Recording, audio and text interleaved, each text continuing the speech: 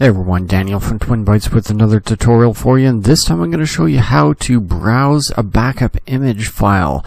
So if you used, in this case, we had Macrum Reflect to back up the computer and we created an image file. Now if you want to restore the entire image as it was, I have another video that shows you the entire process of backing up and restoring, which I'll link to down below in the description. But in this case, if we want to just browse the individual files, I'm going to show you how to do that here.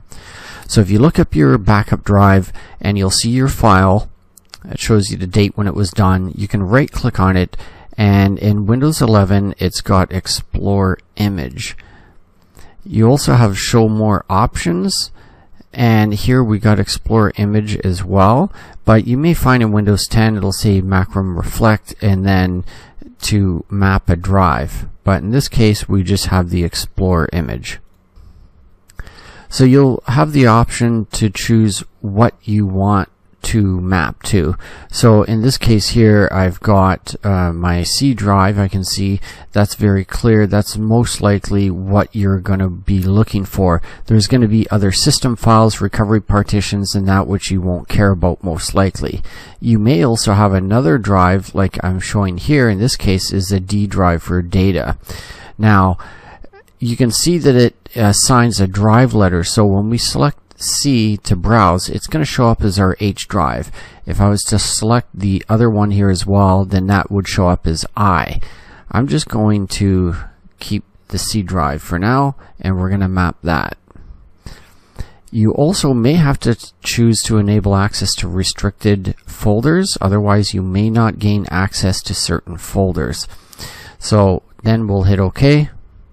It assigns the drive letter, and then it opens it up. So now in our H drive, which we're looking at, we can see what used to be our C drive, and then you can just browse here to find what you're looking for. If you're looking for your data, it's going to be under users, and then you'll see your username, and then you'll see all your standard things such as your desktop documents, downloads. There's your music and your pictures and videos. So that's where most of those things are.